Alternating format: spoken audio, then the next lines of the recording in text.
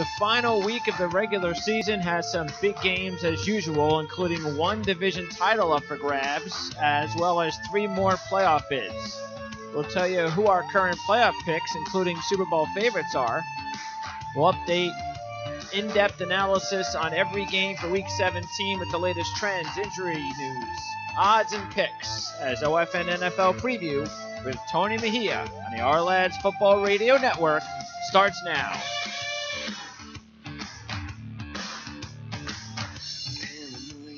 All right, thanks for tuning into the OFN NFL Preview podcast for Week 17 in the NFL with Tony Mejia, independent sports columnist and exclusive handicapper at VegasInsider.com for this Friday.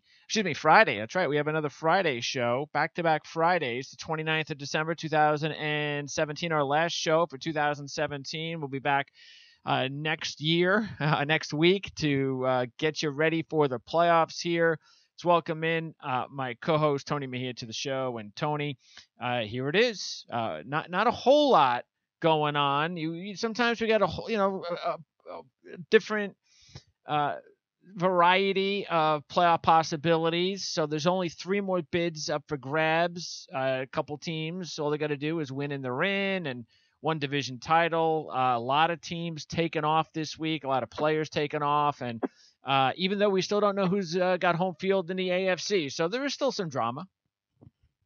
Yeah, but for the most part, it's quiet. And I think that's the gist you're going for. Is we've got a lot already decided. So now we'll just top off the playoff picture and finally see what it's looking like. All right, and of course also the college football playoffs are next week, and the bowl season well underway. So I'm not a big bowl fan, to tell you the truth. It's very difficult to handicap, but I do like the big games, and the big games actually start tonight. So I know in the big games, you're going to get these teams going out there to play. So I'm looking forward to that. I did a show the other day that's available on demand. Went over all the games, all the suspensions, injury updates, all sorts of stuff. But the playoffs are on Monday, and then after that, it's on to the first round of the NFL playoffs, and then a Monday for the college football championship. So a very big weekend next weekend when you got 4 huge NFL games and a college football championship. Yep, and just working on bowls over here and college hoops. So been doing that, and now we'll turn our attention to the NFL. Yeah, college hoops. That's why I like the timing of everything, because once the Super Bowl's over, then you look ahead and then you really start getting into bracketology. I kind of find it funny when some of the guys do the bracketology. Like I saw one of the guys, it might have been a Lenardi. Somebody did the bracketology a couple weeks ago. I'm like, are you like? Seriously, bracketology? Yeah, well, you got to do that in early December. We haven't even had conference games yet, man. It's for page views, that's all. I mean, trust me, as somebody who used to do those preseason bracketologies, that's the apology for it. Well, I know why they're doing it. Somebody's very interested in it. I know why they're doing it. I just would wonder why any fans would be interested. I mean, really? you really would need to see bracketology right now? Man, you'd have to be diehard. Boy, you'd have to be diehard. People like to be angry, so I guess somebody's upset that UT Arlington isn't seated higher despite their they're the Cinderella this year, I think. But anyway, let's all right. That's a different topic. Sure, absolutely. Okay, so anyway, let's get right to it, and let's start first of all with the big action. And that is going to be in the NFC South, where you've got and have you ever recalled this many games at 4:00? No, but I memean, I guess they're doing things differently regardless, because they always do have a Sunday nighter, and so I was surprised that they just said no, we'll opt not to do it this year. I didn't know that was even possible. I know, yeah. But so yeah, they're flying by the seat of their pants. I don't mind it, But don't you think there's too many big games, though? I don't mind the 4:00 games as many as there are in a way, but I don't like the fact that most of the 1:00 games, they're really, what do we got? Whether Pittsburgh or the Patriots win home field. And then they got everything important at 4:00. How many games can I watch at one time? I mean, it's too much, too many critical games at one time. That's my objection. Gotcha. All right, so let's start with the big one, though. Carolina, Atlanta. Atlanta favored by 4. I'm a little bit surprised that the Falcons are a 4-point favorite here. I don't know what everybody's watching, that everybody thinks Atlanta is that much better than Carolina. I get the 3 points. I know that. But 4 points, okay, what does that mean? Why? Because Carolina's in and Atlanta's not. All right, well, maybe, but Carolina needs to win this game, not only to win the division, but to possibly get home field. So this is a big game for them. You know, they know how much easier it is if they can get division title and home field and all that. I mean, not home field, but a bye or any of that stuff. Just having just extra seeds and a division title, whatever the case may be. Fact is this game does have a meaning for Carolina. If it didn't, we would be hearing about Cam Newton not playing. That's not the case. So with Atlanta, if they win, they're in. If Seattle loses, they're in. I've said this, though, for the last couple of weeks. I'm just not sure about Atlanta. I've zeroed in on this game for that reason, because as long as Carolina needed this game for something, which they do, I like them in this spot. They beat Atlanta on November 5th. There's a 3-point home dog. They actually held the Falcons to only 51 yards rushing in that game and ran all over them. Newton had 86 yards rushing. They had 201 yards rushing against the Falcons in that matchup. Falcons are just 1-3 against the spread over the last 4 games. So look, they've won 7 out of 8. I told you last week they're my Super Bowl pick right now. I know they didn't have a great game last week, but we talked about that being a pretty tough matchup for them for whatever reason with the Bucs over the last couple of years. So I don't care about that game. Unless Carolina comes into the mentality deep in their minds that they don't really care about winning the division title. If they actually come out trying to win this football game, I think they're going to. Yeah, well, I mean, if they're going to suit up and play, I think that the mentality will be there. I mean, I think that from that standpoint, that those decisions have already been made, and that makes this the game to watch, because, you know, above all, they're going to be looking to play spoiler. They've got something, as you mentioned, a carrot for them as a driving force, and, you know, I think that the 4 points is just the psychology of it. You know, from a casual bettor, you're going to back the team that absolutely needs to win, and it just so happens that they're the reigning NFC champion and should have won the Super Bowl last year. So, you know, from that standpoint, I think that's worth the extra point. It's not on the field; it's more based on you know, what are you willing to spend to back an Atlanta here. And actually, the early public money is done on Carolina. So, despite the fact that the spread started at 3.5 and is now 4. So, you know, that's a little reverse action. Okay. A little reverse action, a little reverse psychology. What do you tell me? If this was a game equal footing, both teams had to win to get in, who would you go with? Oh, definitely Carolina. I mean, I think we've seen flashes from Atlanta over the last few weeks, and after their bye, they seem to iron some things out. Getting the new back was big. But for the most part, I mean, numbers don't lie, and we're still talking about a dramatic drop-off in points production from them. You know, it's double digits. So, you know, be it Sarkisian or be it Matt Ryan or be it whatever you want it to be, this isn't the same offense that flourished last year. And, you know, that's a major issue. And going up against the Carolina defense that, you know, comes in mostly intact. We'll see if Shaq Thompson plays. You know, that's going to be a problem. And you do wonder also about if Atlanta does not make the playoffs, and let's say they don't have a great game offensively, do they fire Sarkisian? You know, that's he might be the scapegoat. Absolutely. Yeah, that could happen. But you do figure if they get into the playoffs, that's probably that'll buy him more than likely another year, you would think. But you never know. Look, and last week with Freeman fumbling at the goal line, and he almost fumbled away the game against the Saints a few weeks ago. Look, I like Freeman as a running back. I think he's a good player. When he had the proper coaching last year, play calling, he was a lot more dynamic, of course, than he's looked this year. But he's a good back. But I'm going to say this. Look, I don't think that he's the type of back where he makes those mistakes like he has in the last several weeks. And the coach, and I understand what the coaching staff is going to say. We're behind him, but if they go on, they're at the goal line again early in the game, and they give it to Freeman. I'm sorry, but that's not, to me, that's not the way to go. If you've got some mid-level kind of backup, that's one thing. Then you just work Freeman to death. You got Tevin Coleman back there, and you got Devontae Freeman making mistakes. I'm sorry, but you don't just allow guys to make mistakes. Okay, makes mistakes. All right, we believe in him. Okay, makes mistakes. No, you know what? Give the ball to Tevin Coleman. Don't you? I mean, show the rest of the team that there's certain responsibilities here, and we've got a really good player back here at his number 2 back. And if you're going to keep fumbling the ball and keep spots, we're going to give it to Coleman.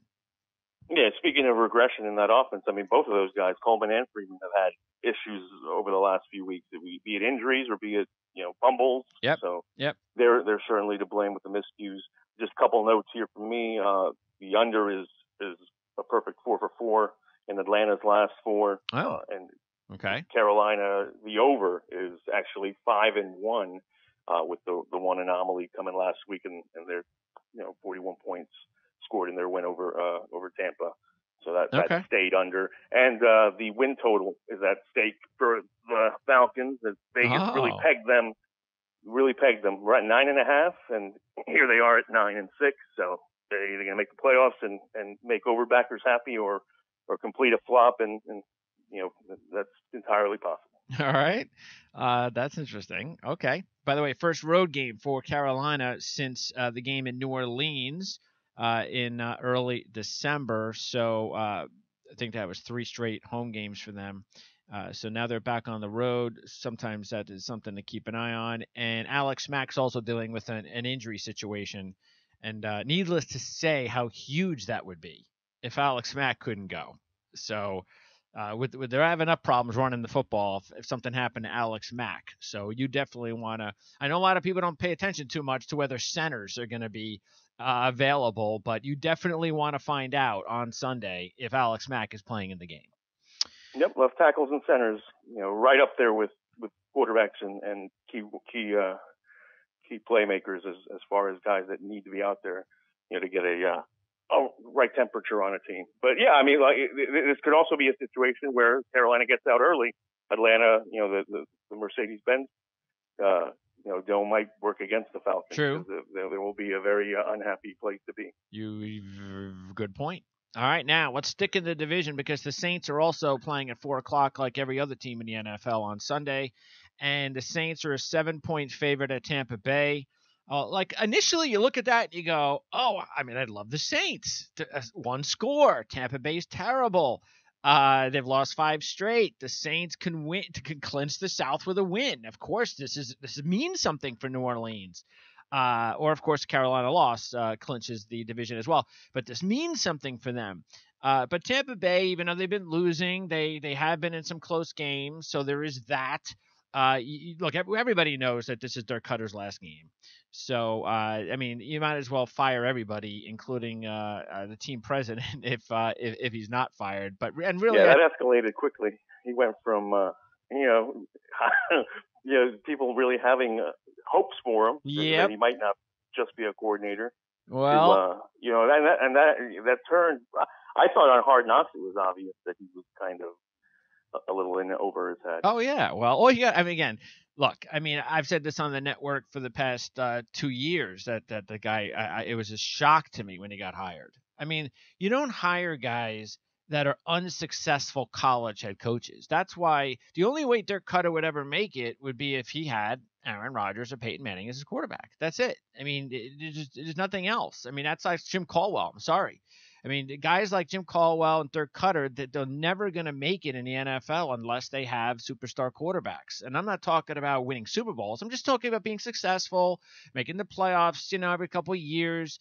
But Dirk Cutter is way over his head as soon as he got the job. He never should have been hired, and that's why the GM's probably going to go as well, I would think. Yeah. So, yeah, I mean, we'll see if they can send him out with a win, playing spoiler. I doubt it. Certainly. The spread I thought was right. Sure. Right around 7. Yeah. And we'll see. We got Teron Armstead continuing to vie for the Cordy Glenn Award of offensive lineman with the questionable question mark on their on their shoulder pads. So you might as well leave him out and try to get him healthy.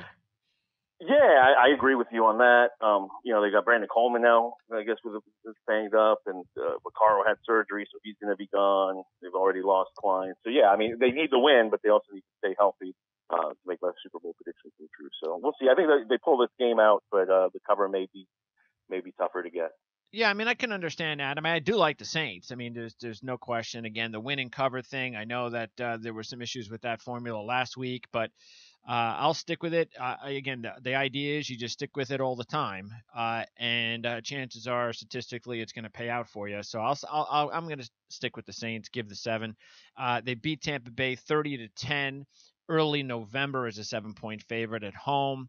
And keep in mind, though, the Saints have lost their last 2 on the road.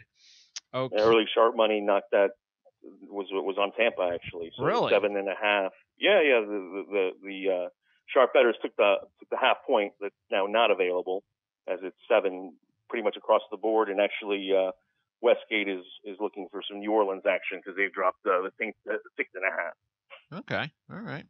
And again, as I've said before, every so often, just to remind new listeners that my formula is to always buy the half a point. Okay, let's go to the other key game in the NFC for the playoff picture, and because it's going to be either Atlanta or Seattle. So if Atlanta wins, they're in. If they lose, then Seattle needs to beat Arizona. They beat the Cowboys, so they came through for me last week. Now they take on an Arizona team, and this could be Bruce Arians' last game. We're starting to hear about that.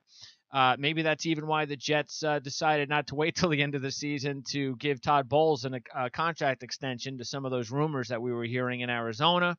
But as far as this game, Seattle, the defense came up big last week as expected. We talked about that, with KJ Wright being back, Wagner maybe being a little bit more healthy. So I would expect Seattle to have no problem shutting down Arizona, the home crowd, and all that, realizing that if Atlanta can lose that game, that they're going to get to the postseason. That place should be a madhouse. Keep in mind, the dog in this series is 3-1-1 straight up, 4-0-1 against the spread, the last 5 in this series. But I'll go against that trend in this one. It's again, Seattle's a 9.5-point home favorite. Yeah, and I mean, they opened 8.5, and I think everybody's on Seattle, and I would be inclined to believe that they're going to win this by double digits. We'll see if Larry Fitzgerald decides to come back, but could be his last game, same situation he was in last year. By the way, first time, believe it or not, Seattle has been a favorite since beating San Francisco on the road November 26th. So that also tells you the kind of schedule they've had to deal with.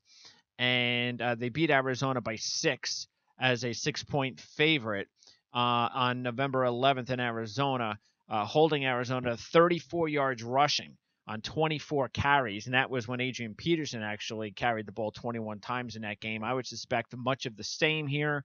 And if Seattle wins this game and covers, I would expect it to be, tell you the truth, I'm looking at something like 31-3, to tell you the truth. I think they'll have full domination. The only thing that I think that maybe get Arizona going is Bruce Arians' final game. But I think maybe they got that out of their chest last week at home. Like the whole Marvin Lewis thing that we'll get into in a little bit later on. I think that's already gone. They did that last week at home, sent them off probably a nice winner on their home field. All right. Now let's go to the AFC. And the big one is the Tennessee-Jacksonville game. But this is really going to be a mystifier because we really don't know what to expect from Jacksonville, whether the starters are going to play the whole game, how intense they're going to be in this game. See, I'm willing to forgive them last week for 2 reasons. One, the whole East to West Coast thing. But more importantly, because by the time they played the game late last week, they had already clinched. And I'm sorry, but I've seen it happen a lot, especially with young teams. When you've clinched something and the game already, see, not only does this game not mean anything, but the game last week when they stepped on the field last week didn't mean anything. So was it a surprise? I don't think so. That all of a sudden they started making all sorts of mistakes. Yeah, Doug Marrone says they're going all in. That may be the intention, but we'll check on that mid first quarter because I don't buy it. I think out of any team, there's a ton of teams that can usually approach, but they're certainly one of them as far as guys that are banged up and can use a week just to chill. And I don't think it'll affect them mentally whatsoever if they opt to take that approach and pull guys like Ramsey who's been dealing with hamstring issues. They got issues on the offensive line. Cam Robinson, Marquise Lee's been banged up. Alan Hearns hasn't been playing. Mercedes Lewis has an ankle. So, to me, I think that this is a situation where they, might go all in for the first few drives and then turn it over to backups. And, if you're the other AFC teams, you don't want to see that, the playoff contenders, but that could be a situation where Tennessee gets an advantage. Yeah, I don't know what to think about this. I actually believe that the right strategy, because every team's different. When you're a young team that hasn't been in the postseason in a long time, and then you have a really bad, sloppy game like you had last week, I don't think you want to go into the postseason just with the kind of just. And I know maybe you take some of the starters out, but let's just say the starters are going to play, so I don't want to have a couple of bad games in a row of getting into sloppy habits. I just don't want to do that. I want to get this team back and motivated. They got destroyed by Tennessee earlier on this season. It's a division matchup. It's an opportunity for you to show some respect, like you said, around the league and to turn around on that when you're facing a division rival and knock them out of the postseason. I think that's what you want to do. Look, I can understand though if Tennessee wins the game going away, like you said, and the backups come in. I understand that, and that's why you can't touch this game. I just don't think you can do it because if Jacksonville plays the game, I think Jacksonville wins the game. But if they don't, then Tennessee's going to win going away because Jacksonville's just not going to care, and it's like a bowl game, isn't it? You don't know. Well, that's exactly my point. I don't think you can touch this if you're going Jacksonville just because you don't know what to trust. Because your points well taken, but the approach of getting the kinks out and getting into a rhythm can be accomplished with a solid first quarter. And boom, starters go out. That's true too. And you don't want those guys out there in the second half or in the fourth quarter playing a meaningless game. But they do have a good defense. So if they get off to an early lead, like a 2-score lead, maybe the defense holds on. I'm not saying that they're going to keep all their defensive guys out. But see, with the NFL, as you know, though, there's only so many guys that can sit the bench. There are going to be starters out on the field. No doubt. I'm talking about, I don't like expect Bortles. to see Ramsey out there. I don't expect to see Bouye out there. Understood. From that defense in the second half. I think you're going at it with a backup secondary. And if the Titans obviously need that game, then Mariota, he hasn't played well, but he has been better of late, and he can take advantage. And to me, I think Tennessee's the play here if there's going to be a play at all. All right. Well, okay, and I get that. I still believe that they're going to lose. I get a sense that they are going to end their season on a 4-game losing streak, and that there is going to be an outcry to get rid of Mularkey. It's interesting. I was looking at an article by Cameron Wolfe on ESPN in early December, and he was kind of backing the Mularkey hire because at that time they were 8-4, and he was talking about, hey, Mularkey and his style and his tough style, and it shows on the field because the Titans are 8-0 in games decided by 4 points or less since start of the 2016 season, including 4-0 in 2017. Well, since he wrote that article, they have lost 3 straight. By a total of 11 points. So, in other words, they have lost those close games, my friend. Some writers jinx. It's okay. Well, but that's also something where you should know whether or not you're going to write that article. You better back the guy. You better have confidence that Mike Mularkey is a good coach, and that's where how I felt. And I'm not sure, if you disagree with me on that. I wouldn't have written an article backing Mike Mularkey. Let's just put it that way. I just think he deserved to have that happen to him. But anyway, we'll see what happens. Because, look, you can't lose this game. I mean, you can't lose 4 straight to end the season and lose a game to a team that doesn't need to play. You can't. I mean, that would be – DeMarco Murray won't play. We'll see about Logan Ryan. That's obviously big. LaShawn Sims already ruled out. So, I mean, look, they've got to overcome some obstacles, and they got to get this job done at home. Simple as that. To me, it's – the spread is 3 because the Jaguars intend to play, and I would think that that the 3 is obviously more attractive than the 6, and so you might want to take the help there. All right, let's move on now to another big game in the AFC, and that is Baltimore, a 10-point home favorite against Cincinnati. As I said last week, I really felt if you're a Baltimore fan, you should root for Cincinnati to win, get the whole Marvin Lewis thing out of the way. I actually went ahead and took Cincinnati in that game because remember we were talking about everything coming down to, or at least you should definitely keep an eye on who's going to be active and who not. And Cincinnati had a lot of key guys that were active. And I don't think that was a coincidence. I just don't. I think those guys, the Burficts and all those guys, were playing that game. They wanted to get the win at home. Not like they had a great game or anything, but just the fact is that, it didn't mean something. And they showed it. They won the game, and now forget it. Now I think they're done. They've shot their wad. Baltimore. Now, look, no question, Baltimore's got to play better than they did against the Colts. I completely get that. If this game is close going into the second half, I think they're in trouble because the slightest little misstep here or there, depending on, I'm assuming Cincinnati is going to play everybody because they don't care, who knows? Baltimore could start feeling the pressure. They get the win. They're in the playoffs. But still, look, if Jacksonville plays the game and beats Tennessee and then Buffalo loses to Miami, which is entirely possible, Baltimore can still get to the playoffs, but take care of business against a Cincinnati team that is no way deserved of being on the same field with you if you want to be a playoff team, and I think they will. I think they'll roll on this one and fly into the postseason. So you're laying double. You're laying the 10? I'll lay the 10. Yeah, I think they'll win easy. We shall see. I obviously won't make a decision on this until game day, but yeah, Perfect is now doubtful, and Denard and Mixon and Sean Williams are all now questionable, depending on whether their availability. You're right; they could have been done after last week. Dog in the series is 5-2 straight up, 6-1 against the spread last 7, including when Baltimore beat Cincinnati as a 2.5-point dog week 2, shut them out 20-0.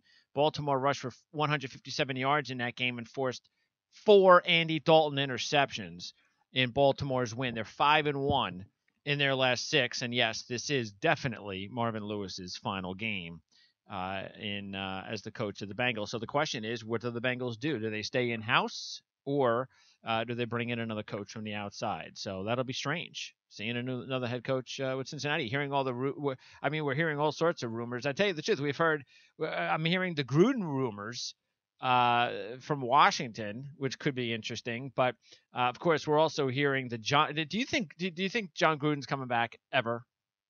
Like if Cutter leaves, at some point I do. At some point I do, but right now the gig's still cushy, and he's the highest paid employee at ESPN. So I think he uses his name being the name that is on everybody's list at number one as leverage to sweeten the pot, and as he should.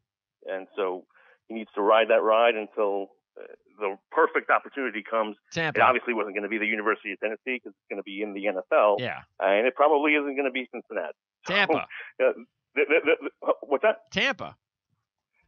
Oh yeah, if he wants to return, sure. Yeah. Sure, absolutely. That's why it's perfect opportunity. If he wants for him. that, you think that though? Yeah, I do. I think the rumors that were, because look, we hear rumors about him every year, but I think now with Cutter about to get fired, I think the time is now, because I think he could have been back 3 years ago. So now we're getting to the point where, come on, you got to start coming back any year now, and with the Buck job open, I think that's perfect for him. I think he'd want to go back. Why wouldn't you? Yeah, he's made no secret of his affection for Jameis, so yeah, from that standpoint, that is a great situation there, and you have a good young quarterback there too. Absolutely, he knows how tough it is. To me, that's on the plus side if he's coming. Yes, absolutely. So I think it's all setting up for him perfectly to come back to Tampa. And of course, I'm talking about Jay Gruden. Whether he would leave Washington to go to Cincinnati, where he's got ties. I think that's possible, but that all depends also with maybe what happens with Kirk Cousins. Who knows? Maybe he'll take Kirk Cousins to Cincinnati with him. I don't know. All right, let's go to the other big game in the AFC, and that is the Chargers in Oakland.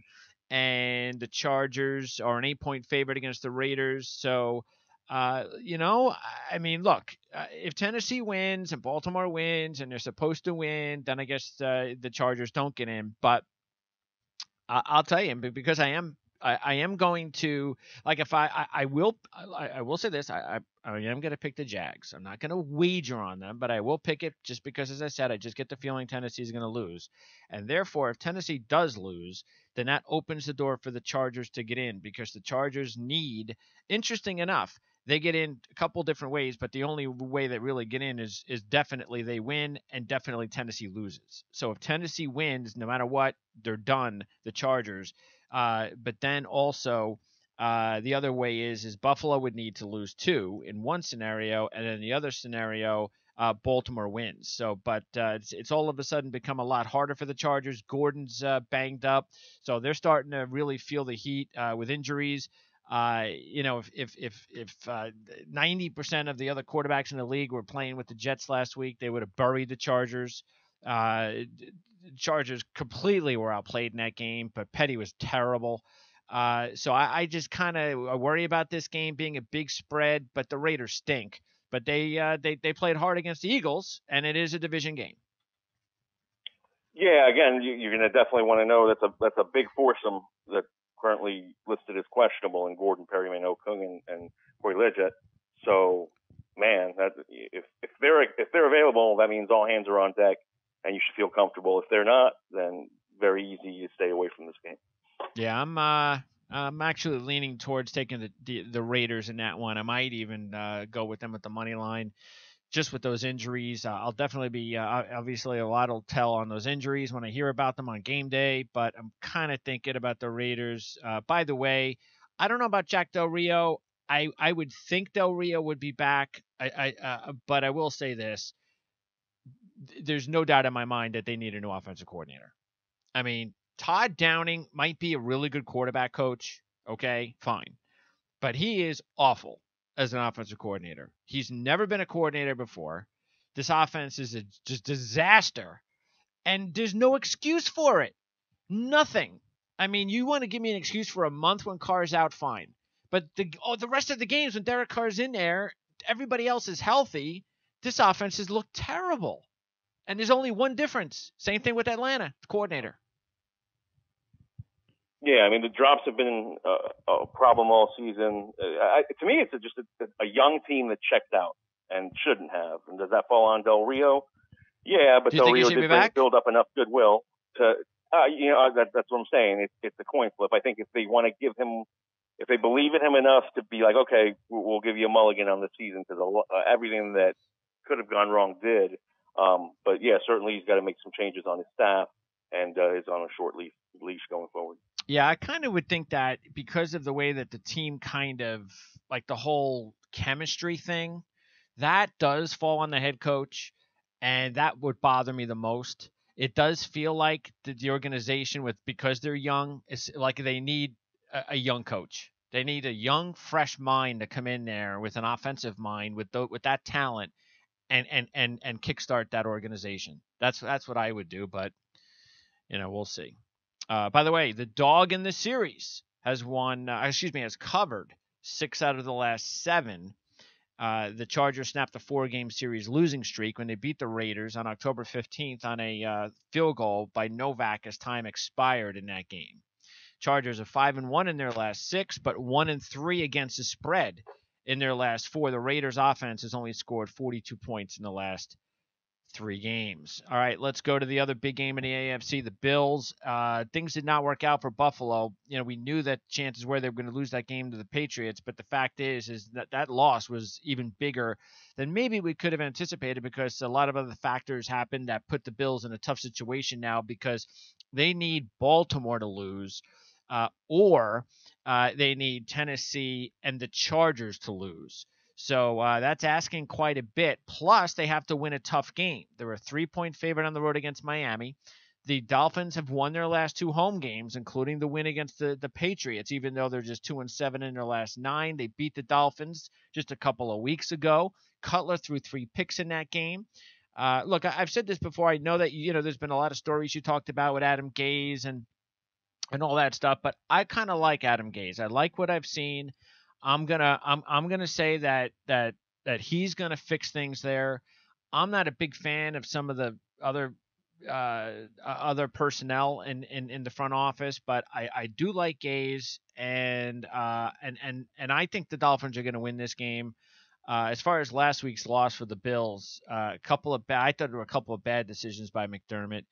I don't know what it is when you play the Patriots. These coaches go into these games and they think they got to do all sorts of crazy stuff, like that early field goal they should have kicked. No, let's not take a field goal. We need a touchdown. Come on, just kick the field goal. It's early in the game.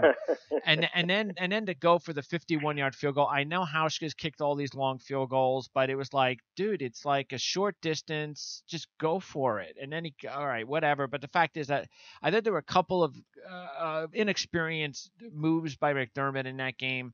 And then, of course, the Benjamin touchdown, non-touchdown was a big factor. So there was a game until they fell apart late. But that's what happens. If you don't make all the plays and get all the breaks against the Patriots, you're going to get beat up. Yeah, it was a tough week to take the points with them and the Browns, things I say you shouldn't do when I did them. And really, the Browns thing, nobody to blame myself, but New England was definitely vulnerable in that game. Brady wasn't sharp. Bills should have covered. Yeah. Bills should have flirted with an upset if it wasn't for that ridiculous Benjamin thing. I tweeted out something about the league being charitable on Christmas Eve, and they should have just sent the Bills a memo just not to show up because they were going to give the game to the Patriots anyway. Take the night off and be with their families. I'm telling you, we talked about this last week. This is another game where I just don't like what I'm seeing out of Brady in the passing offense. I don't think that once they step up in competition, as long as they don't get any like lucky breaks of who they play in the postseason or anything like that, I think if they're going to play teams, even like the Ravens or again maybe the Steelers or the Chiefs, and they got to beat those two teams, and then they got to beat a Super Bowl team. I unless all of a sudden a switch turns on and the passing offense looks better, I don't think they're going to win it this year. I just don't like the way their passing offenses look lately, and I'm assuming that has something to do with Brady. He's probably not 100%. Yeah, but he still gets a job when Gronkowski's out there. It's just unfair. I mean, his either he beats somebody one-on-one or Brady's taking advantage of what you're doing to try to neutralize Gronk. And that alone is the formula. And so unless Gronkowski goes down, the Patriots are still my champion for that reason. They're going to win a bunch of shootouts because I don't trust their defense. All right, and speaking of the Patriots, 15-point favorite at home against the Jets. No reason to think that they won't blow out the Jets.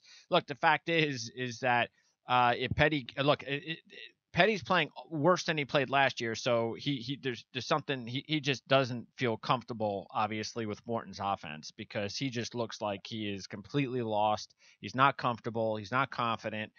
His mechanics are all off. So I don't see how that's going to change here. Matter of fact, I think we're going to see Hackenberg in this game. So we might even see him early in the game. Definitely a half of football. Patriots should annihilate the Jets in this one just because of the fact that New England has to win the game for home field.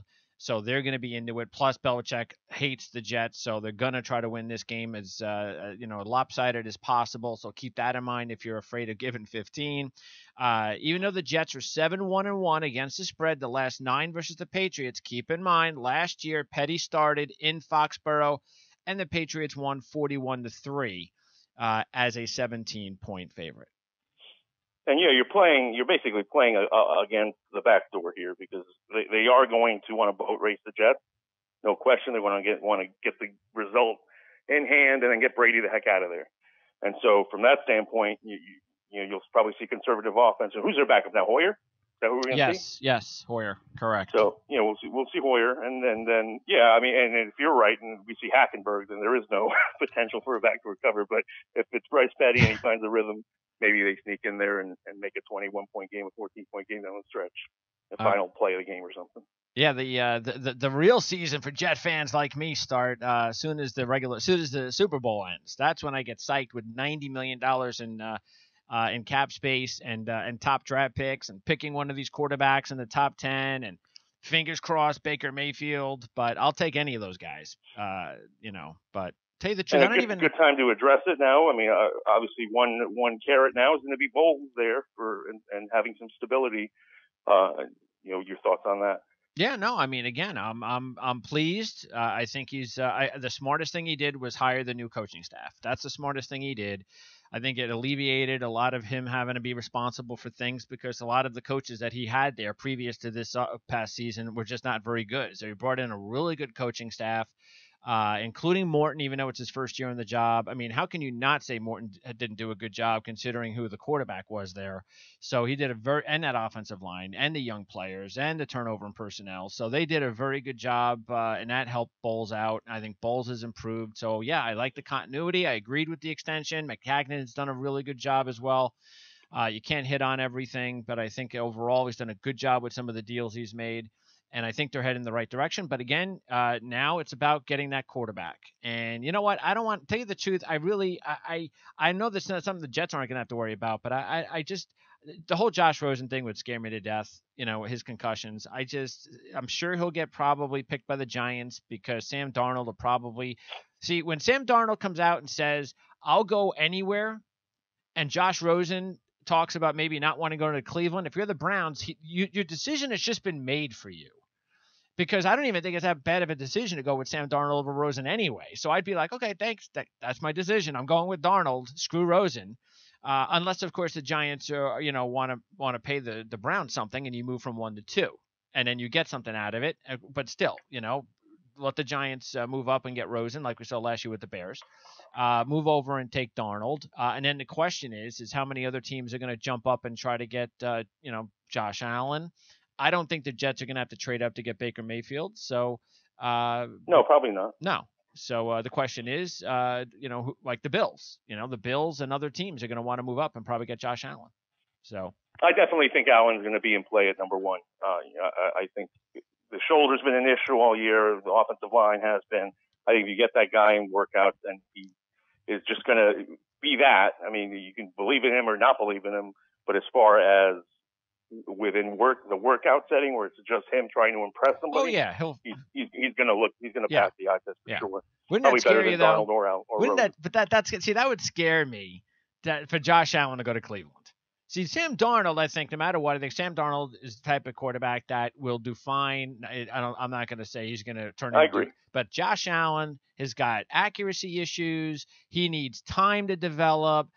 He can't just be thrown to the wolves, and I just don't want to see his confidence get destroyed in Cleveland. That could be, to me, that's the worst place for Josh Allen. So, but we'll see. That's what Cleveland does. They make stupid picks. So, and they're at Pittsburgh. Now that they have a real GM, according to him. Well, Dorsey is not the best, but he's definitely far from the worst. So, yeah, he's a scout guy, and that's definitely what they need. They're in Pittsburgh, and it looks like they're going to be winless because Pittsburgh is playing at the same time with New England. Now, what we could see here is you go into halftime. If Cleveland is hanging in long enough, and Pittsburgh all of a sudden knows, because there's no doubt in my mind that if they're smart, Tomlin's going to take a look at the scoreboard at halftime. If the Patriots are up 24-0, he's going to realize the game means nothing. And then you're going to rest all your players, wouldn't you, in the second half? Well, yeah. I mean, I thought that they were going to take an approach of letting guys. Le'Veon Bell is out already, so Roethlisberger's not playing. So to me, I think this game is what it is. It's a scrimmage, and the Browns have a shot, but like I said, I've learned all the hard way the last couple of weeks. You figured there were certain spots where I thought the Browns would finally get one. The Packer game, which they had control of last week, which they had a shot in. And again, if no Ben, no Antonio Brown, no Le'Veon Bell, they presumably have a shot this week. Why not? I guess. What do you think the spread will wind up being? Probably if those guys are out. Yeah. Officially. Yeah. I think it's a 6-point spread, something like that. Right now, it is off the board. Yeah. Right now, it's 6.5, and some places have it off the board. If those guys played, it would be a 10.5, 11-point spread, easy. With the anticipation being that at some point they would leave, but if they don't play at all, it'll probably get down into the 5 range. Here's the thing though. This is what I don't agree with this. Let's just say, all right, because again, it's not like the Jets don't have a terrible defense. It's a rivalry game. Let's just say for whatever reason it's 6-3 halftime. You're going to tell me that Pittsburgh, the coaching staff, ain't going to be going, did we do the right thing? Because home field, you're telling me Pittsburgh doesn't care about whether they go to New England or not in the AFC Championship game? I'm sorry. You get an extra week off with the home field. I don't believe in the strategy at all. I think it's wrong. Look, if you wanna rest Bell, maybe that's one thing. But Roethlisberger, no, I wouldn't rest Roethlisberger because that's almost like potentially giving this game away. And I'm just not giving the game away. Just to say, okay, yeah, I'm sure Patriots are going to win that game. But you just never know. I mean, you never know. And I just imagine if the Jets were to win the game and Pittsburgh played all their backups and lose. Just imagine how stupid they'll look. They've got Pouncey and Foster up front listed as questionable, and Landry Jones has been named the starter. So we'll see. Right. I mean, it's clear that they have no faith in the Jets. No, I mean, I understand. I'm not. Look, I get it why they're doing what they're doing. I'm just saying, it's something that could come back to bite them, but we'll see. Probably not. But you know what? I think Cleveland's had a bad money line choice, to tell you the truth. I'm not saying to empty the wallet like even last week against the Bears, but if you're looking for money line plays, it's not the worst idea in the world with Landry Jones at quarterback. So I mean, okay, he's better than Kaiser, but not by much. He's better than Kaiser. It's not that good. All right, Kansas City and Denver, and here's one of those spreads because of Pat Mahomes is paying. But you know what? It's Paxton Lynch against Patrick Mahomes. How do I know Patrick Mahomes will not play Paxton Lynch? Chiefs have won 4 straight against Denver. They've won 3 straight. They're secure in their spot. That's the reason why they're resting who they're resting. Vance Joseph, we talked about him, whether he's going to wind up coming back. I mean, look, Denver's lost 8 of 10 games by 10 points or more, 4 of those games by 21 points or more. You know what I think about Vance Joseph. The question is, what does John Elway think about him? But look, at least it's interesting if to tune in, even though I'm sure we won't because there's other big games to tune in for. But, I'll be interested in watching the film after the game on Mahomes and Lynch. Yeah, absolutely. And we'll see how whether Raheem Hunt plays, but he probably won't. And then you got Tyreek Hill out. So, they're going to be cautious. So we don't know what we'll see from Mahomes as far as playing to his tendencies, because if you give him the reins in the game that meant something, then you'd expect a full game plan. If they're just trying to get the kids' feet wet, then it'll be a conservative approach, and that should play into Denver's the Denver's favor, since their defense has actually shown up over the last month and presumably will finish strong. Von Miller has stated that he wants to go out there and just wishes that the game meant some a little more. But Talib's going to be out there. And he'll be working against a receiving core that's obviously decimated. So for that standpoint, I can definitely see why Denver's a 3-point favorite. Yeah, I wonder about. No, I mean, I got a kick out of Jamal Charles' statements this week. Like I guess he wants to pull a James Harrison. He wants to get cut and go to a playoff team. And then I don't know about you, but when I heard that Jamal Charles had signed with Denver, the first thing I said was, why? Why would he go to Denver when they have Anderson and they also have a couple other good young running backs? What is he doing there? He should be going somewhere where they have a questionable running back situation where he could actually win the job easy. So he was only himself or his agent to blame that he didn't get an opportunity to play. Yeah. So I don't know what he's talking about not getting an opportunity. What did you think was going to happen? All right, the other games in the NFC, Philly's got home field. That's why they're a 3-point dog, because they're resting everybody. Foles is starting though, right? I think so, yeah. And again, that's a situation where we'll see how long they choose to expose, their key now, considering no Wentz. So a series? I would anticipate he plays a quarter, and that's you got to give him the hook. Remember we talked last week about the most uninspiring 4-touchdown performance that we've seen in the Giant game, and then exactly the proof is what we saw against the Raiders.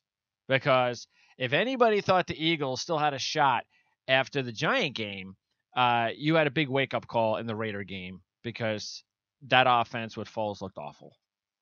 So they've got. Yeah, I mean, and I understand wanting to go out. All you can do at this point, you can't do anything but get this guy some reps responsibly, and just cross your fingers and hope home field and the running game You might as are well. enough. Yeah, you might as well. You know, he's going to be a game manager, and he can succeed in that role because if they get the protection up front, they've got a stable of running backs that you can get creative with and move the ball downfield without putting it in danger. But certainly Foles is Foles, and he's not going to turn into something different overnight.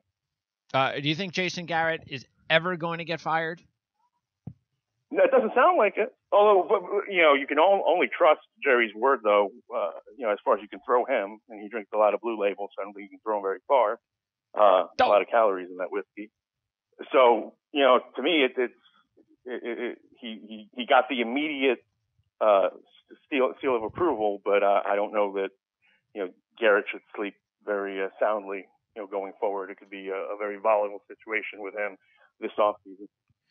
Yeah, I mean, I understand he's a puppet and all that, and I get that, but there's other assistant coaches out there, or not assistants, but, young coaches in college and the pros that would die to be a head coach in the NFL and might be willing to be a puppet for a few years. So I don't understand why he just doesn't go out there and try to find some quality coach. I mean, I'm not saying Garrett. Yeah, I mean, all it takes is for the right guy to be available, I think, and maybe that's why he's still coaching it, and he hasn't materialized. But again, that's something that could change from day to night. So maybe Brett Bielema will be the head coach. Yeah, he didn't do his alma mater very good, so probably not. No, I doubt that one. Yeah, Chicago, Minnesota, and now Minnesota needs the win. Now this is a good game to take because Minnesota's 11-point favorite at home. They need the win to clinch the bye. So I think that this is worth it. I haven't heard anybody sitting out for Minnesota. Have you? No, I don't think so. And even still, if you're going to pull the plug on the offense, on the first team offense, say halfway through, you still got Teddy Bridgewater to kind of there you go. Make Good sure point. that you don't get backdoored. Good point. That could be his crowning achievement. If I like that. 2017 comes back and makes sure that Greg DePalma wins laying heavy numbers. There you go. By the way, Bridgewater, that's an option for teams that can't get those top quarterbacks in the draft. Bridgewater is going to be right up there. He might be the top guy. I mean, I know there might be some talk about Andrew Luck, but I doubt the Colts will be able to get value for Luck. So Bridgewater, maybe a Jet next year. That's possible. I wouldn't give up the 8th pick in the draft for Bridgewater, but I would definitely give up one of my 2 second-round draft picks for him. Yeah, there's no question. If he is 100%, he's one of the top 32 by far. So, no question. All right. So Minnesota beat the Bears by 3 on October 9th, but they'll win this one by more than 11. And then San Francisco's a 3.5-point favorite at the Rams because Jimmy G is perfecto, and he's 4-0, looking to go 5-0 with the Rams sitting all their players. So don't forget early week 3 when the Rams beat the Niners in that exciting game, 41-39. We remember that one. And the Niners, though, are just rocking and rolling. It just shows you what happens in the NFL with a quarterback change because the Niners are not a very talented team. But you put a quarterback in there and just look at what happens. So, not a surprise that the Niners are a 3.5-point favorite in this game. And why wouldn't we think that they'd be able to win and cover the game the way they've been playing and with the Rams backups? Right, absolutely. All backups out there. It's, there's not much of a home field advantage for the Rams, even as excellent as they've been, have established in the soccer stadium. So, no, they're not in the soccer stadium. They're in the other one. But, sentiment's still the same. Coliseum. Yeah, but nobody will be there. Yeah, Coliseum is not exactly daunting for the Rams so far, which is going to be an issue, I guess, potentially in the first round. Well, look, I mean, that's going to be proof right there. I mean, if you can't show up and sell out that place in that first playoff game, then that's already going to be a indication that the NFL had no idea what they were doing as usual, putting a team there, because that place has to be sold out for a playoff game, but probably won't. All right, and the other games, Houston at Indianapolis, Washington at the Giants, and Green Bay at Detroit. Green Bay sitting, I think, 50 players in the game, so you might like, actually, to take Detroit. Stafford will probably have a tremendous game, which week too late for me and you because he didn't do much with his fantasy performance last week. Did you actually start him last week, by the way? No, I went with Rivers, which was the right move, but I still lost. Oh, okay. And then Eli Apple having the controversy there. Boy, I heard Davis Webb is going to be the number 2 quarterback this week, Tony. Ooh. They'll have a ceremonial changing of the guard at some point, I assume. Like Eli will come out for the final time and knight him, and then Webb will come in and throw an interception, and they'll hug it out on the sideline. It'll be fun. Everybody's sitting this week in all sorts of reasons, and the Giants can't have the balls to sit Eli Manning this week for Davis Webb. You got to start him though. All right, good. Yeah, start him for a series or two. I'm happy with that. That's what I'm saying. Get out. And then you got the changing of the guard. I hope so. It'll be fun to watch. And then Eli saying that he as far as now, I don't know what Eli's comments about competition mean. If he's talking about Davis Webb or if he's talking about them drafting a guy number 2 like Josh Rosen, look, if Eli Manning is there next year and they go out and they draft Josh Rosen, there is no competition. Eli Manning is not going to get beat out by Josh Rosen in training camp. He's just not. So that's the only reason why I can think of is the Giants, if they make that pick for the quarterback, that they're going to be extremely patient with that quarterback, and he ain't going to see the field for a year or two, as long as the Giants are doing okay. Because, I mean, why would you? I mean, that's why if you're going to hold on to Manning, then you're going to play him. No, I mean that's true, and you've got the perfect mentor. But I think that there is the immediate pressure to win next year because you do have pieces in place that, if healthy, make you a playoff team. Odell Beckham, Shepard showed up this year. Sure. Ingram won't be a rookie anymore. So you've got to get them the football. And from that standpoint, if Rosen comes out and after a month is really impressive in practices, and Eli might get some competition then in about October. All right. So, Tony, enjoy do you have your college playoff picks or reports coming out? You doing No. I mean, it stays because I'm basically dealing with Saturday stuff first, and then I'll move to that. But nothing has changed my mind on Clemson, Alabama winner being my champ. Ooh, we got the exact opposite. I like that. I got Georgia, Oklahoma winner winning the national championship. I'm actually going with Georgia to beat Oklahoma. But I think I like both of those teams. I think the Georgia-Oklahoma team wins. So there you go. And I do think Clemson beats Alabama. Mayfield is really sick, supposedly. Yeah, well. That's what they're saying. Maybe he had too much of that Heisman? No, none of that. Theraflu, lots of Theraflu going on over there in the Mayfield residence. So okay, well, you got to have them in quarantine. But no, supposedly it's a bigger deal, so where they want to make sure plenty of fluids are on hand. So maybe if that makes a difference for you, back Georgia.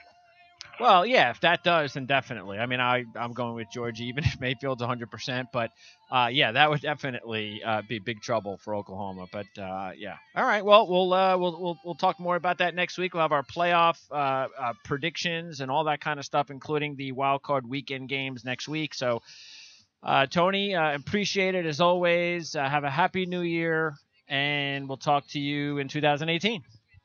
Sounds good, and get the Vegas Insider because all the bowl stuff and playoff stuff, they were all ramped up, and same with basketball, so plenty of content.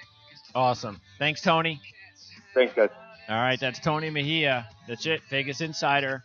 Go there for, there's so much going on in sports right now. Once the football season's over, you've got the college basketball season. And, by the way, we're going to have wall-to-wall college basketball over at Prime Sports Network.